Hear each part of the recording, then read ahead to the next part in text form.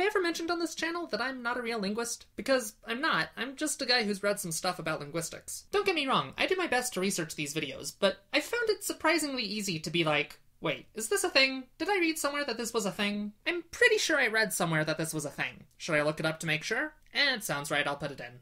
This does not always end well for me. It was especially bad in the beginning when I was in the habit of just regurgitating whatever I read on Wikipedia without fact-checking any of it. But despite my best efforts to be more thorough, I still mess up every now and then. When I do my best to correct whatever I can with annotations, but not everyone has annotations turned on, and I've heard they don't work on cell phones. So I thought I'd just put all of the mistakes I know about in one place so I can give you guys a sense of roughly how often I screw things up, and also maybe undo some of the damage I might have done. And for your viewing pleasure, I've ranked them in order of least embarrassing to most embarrassing. It's gonna start off with some minor nitpicky stuff, but stick around, it gets worse. Anyway, since we're starting off with the least embarrassing stuff, let's just do a quick lightning round of me failing to pronounce words I've only ever seen written. The Malay word for government official by translating it into Malay first, I guess? The country is Malaysia, and the language is called Malay, not Malay. Aspirated velar plosive. This part of your mouth is the velum, and sounds that use it are called velar sounds. For native or naturalized Japanese words, it uses hiragana. No, it uses hiragana.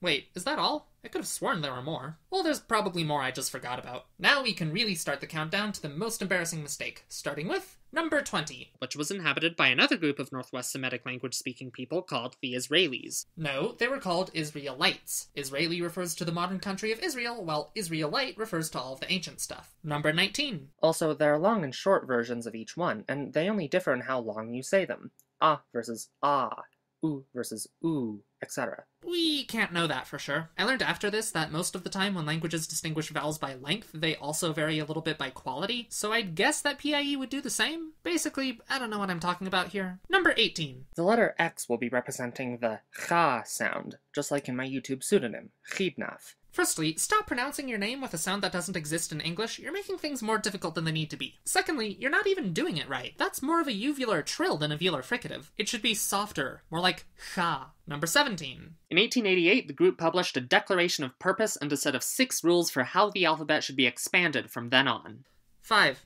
There were 5 rules. I put up 5 on the screen, and then I go on to list 5 rules. How did I miss this? Number 16. Alright, this one is going to be a little bit heavy in linguistics terminology. Normally I'd explain what I'm talking about, but I figure anyone who cares is probably already going to know what these words mean. So basically, in this video, I assert that voiced aspirated stops involve a voiceless interval right after the release. But I have since learned that this is wrong, and they're actually produced with a breathy voiced interval after the release. Hope that clears that up. Number 15. You know, British people make an ah sound where Americans make an ah sound a lot. You know, bath, both, laugh, loft, grass, gross. I probably should have specified that this whole thing with pronouncing words with an a in them with an ah doesn't apply to all of the dialects of English spoken in England, let alone the UK in general. People in northern England got very annoyed at this. Number 14. It also has a fair amount of influence from Old Italian, Old French, and Old Slavic languages. Moldovan is not a language, and even if it was, it wouldn't be a Slavic language. It's a dialect of Romanian, a Romance language. I just put it on there because I guess in my head everything in Eastern Europe besides Greek is Slavic. Speaking of making my illustrations by memory without fact-checking them, number 13. This map is supposed to represent the distribution of Indo-European languages, but it shouldn't include Estonian or the Dravidian languages. This one would rank lower if it weren't for the fact that I use this map like 10 times in this video. Number 12. Now, that explains why we have 2 letters for the k sound, but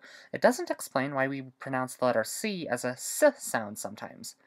Well, that's just because of random changes in pronunciation in English that's caused us to pronounce some k sounds as s sounds. What?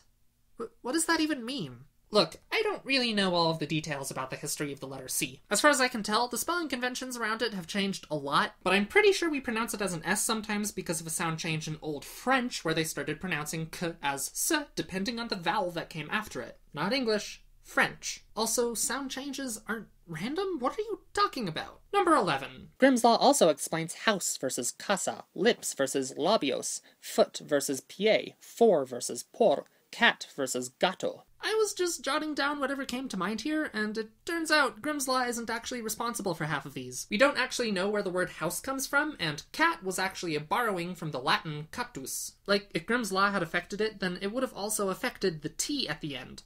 Obviously, why didn't I notice that? Number 10. When I first learned that you could do this, I tried applying it to England, and it threw a big fat monkey wrench into the whole system. Why? Because England is weird. English isn't special. It just looks that way because you happen to know a little bit more about it. I guess there's technically nothing, factually wrong here. It's just... No. Number 9. Also, Chinese may normally have a symbol for every word, but it's worth noting that almost all Chinese words are monosyllabic, so it could just as easily be described as a syllabary. Figuring out which it is isn't helped by the fact that the few Chinese words that are multisyllabic are sometimes written with one symbol, and sometimes there's one symbol for every syllable.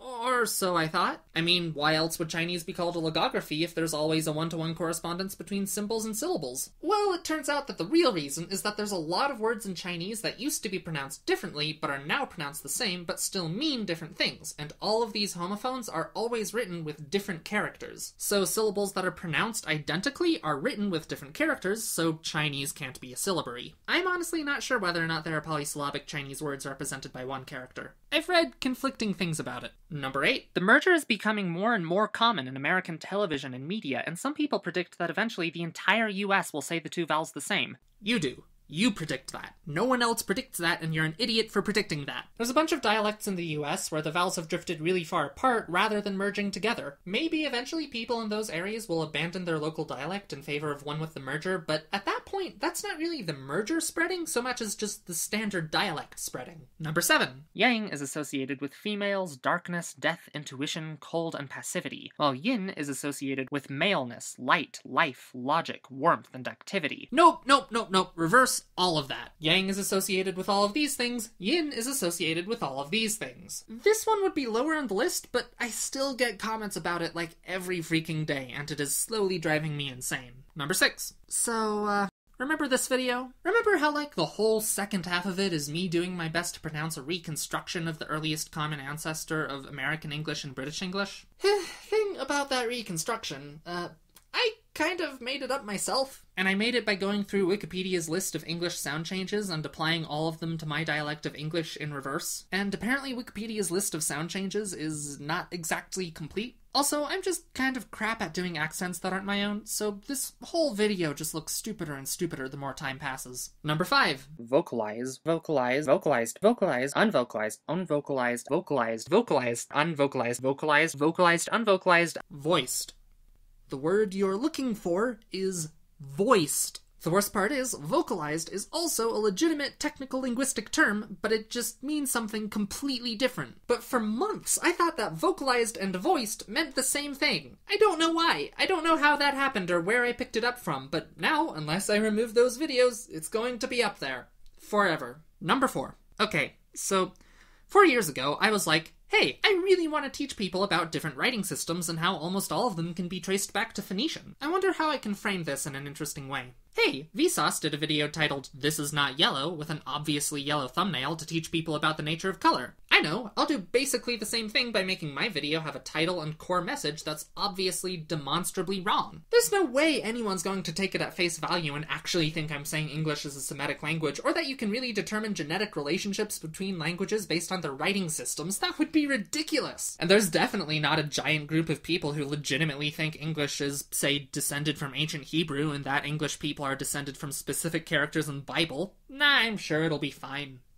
This did not end well for me. Number 3.